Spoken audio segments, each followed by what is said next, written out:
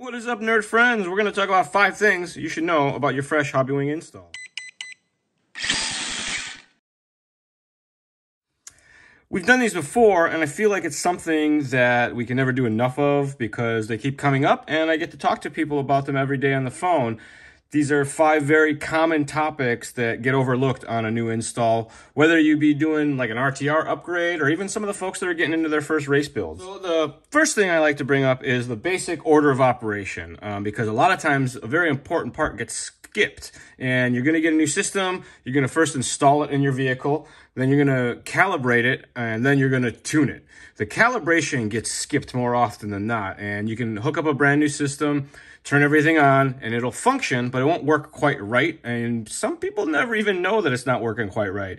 So item number 1 is just to know the order of operations, that you're going to do your install, your calibration, do a little bit of testing, and then do your tuning after that. The next one I run into is one that's near and dear to my heart because it helps with problem stopping.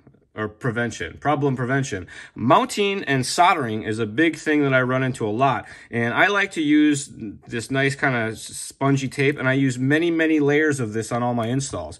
So I'll do a layer of tape on the speed control, another layer of tape on the speed control, and then another layer of tape, like 2 or 3 layers on almost all of my electronics that I mount, receivers as well. And what that does is you want it so that the speed control, no matter how big it is, can wiggle just a little bit in your vehicle so that when the shock from the harsh landings, vibration and all that, they kind of get soaked up by the double-side tape.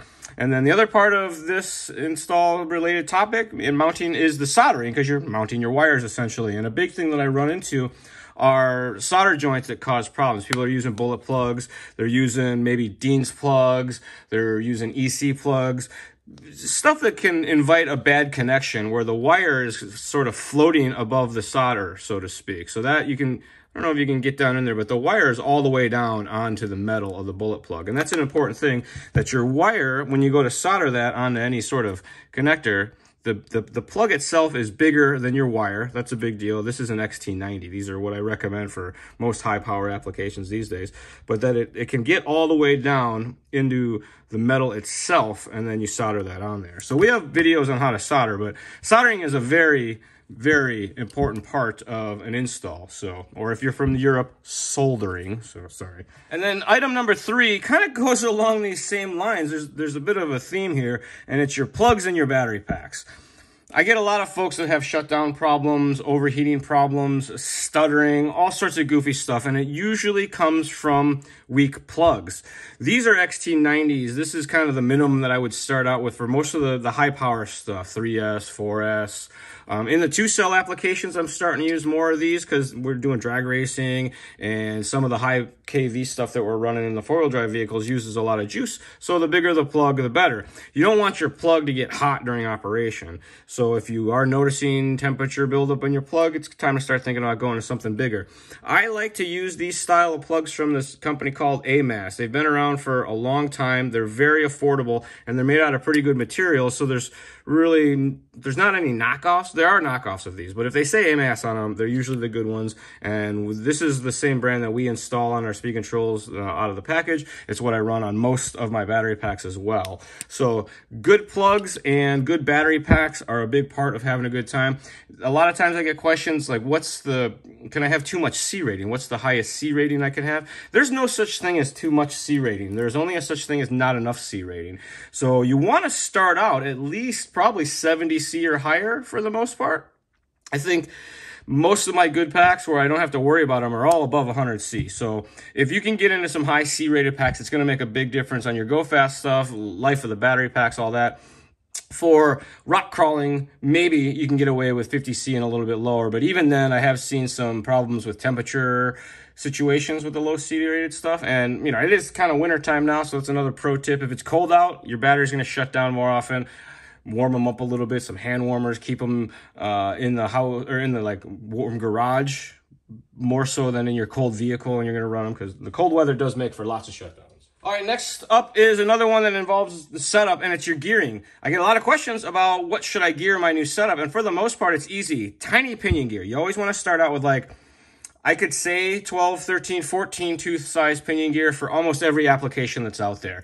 Some of the monster truck setups are getting such low kV motors that they're using bigger and bigger pinion gears. But for the most part, the general rule of thumb with gearing, for safety's sake, for not overheating, for not shutting down, for being able to use your whole battery pack, full throttle, all that, is your pinion gear should always be much smaller than your spur gear. So the gear on the motor should be tiny in comparison to the gear that's on the vehicle. It's just I mean, it's a very simple way of breaking it down, but for the most part, you always want to start out with a teeny tiny pinion gear. Pro tip, that'll make sure that you kind of always have a real good time the first couple times out, and then you can adjust gearing accordingly. In the world of RC, there's no such thing as perfect gearing for all applications, so you want to have a couple pinion gears, so to speak. And finally, one that is very performance oriented and maybe a little bit of reliability orientation is power caps. We get a lot of questions about power caps. You want to know what they do, when they should use them, do they have to use them?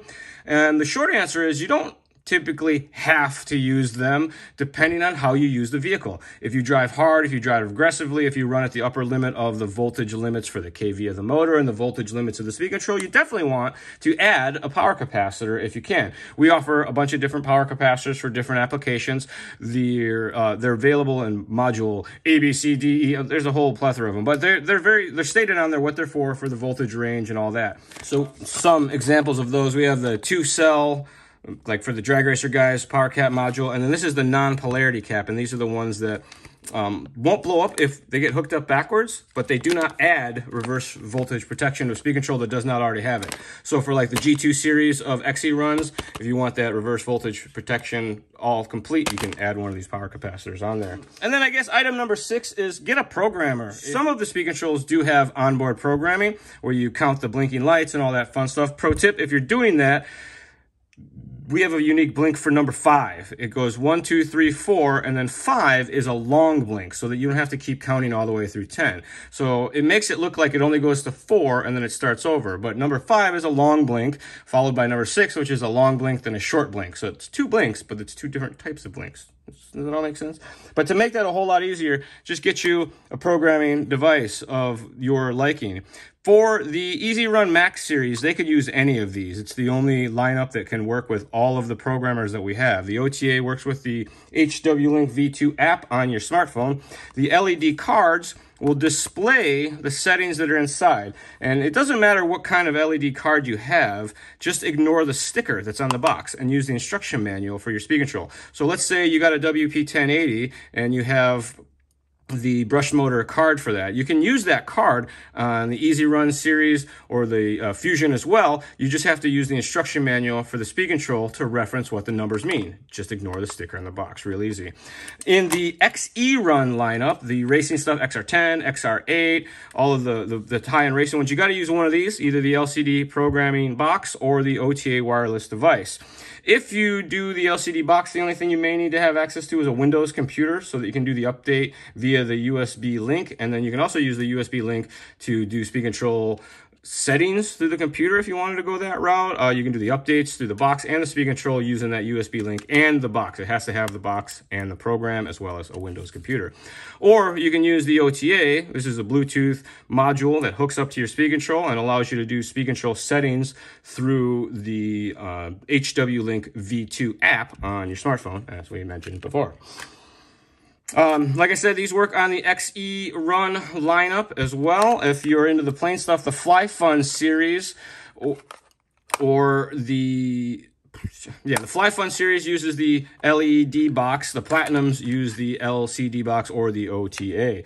So as you move through the rankings, you get a more advanced tuning option. One that comes up all the time is connecting these programming devices to your various speed controls. There's only like 2 or 3 speed controls in the entire lineup that connect to anything other than a dedicated programming port on the speed control that's on the top, or if your speed control doesn't have one that says programming, it will be the fan port. So you unplug the fan and you can hook your programmer up through there, and that allows you to do the speed control setting changes. Now, none of the speed controls require the programmer to make them function. It's just to change the settings. So some of the racing stuff, they come with the reverse not turned on, so you need a programmer to turn the reverse on. Or if you want to adjust LiPo settings or punch settings, things like that, it's a lot easier with the programmer for the speed controls. Even like the Max Series does have onboard programming with the lights and the button, but it's just quicker, easier with the programming box. But that's it. Thanks for watching, everybody. If you do have any questions, comments, or concerns, please do shoot us an email, NorthAmerica@Hobbywing.com. We'd be happy to help you out. And don't forget, you can check out our podcast where we give away free RC stuff.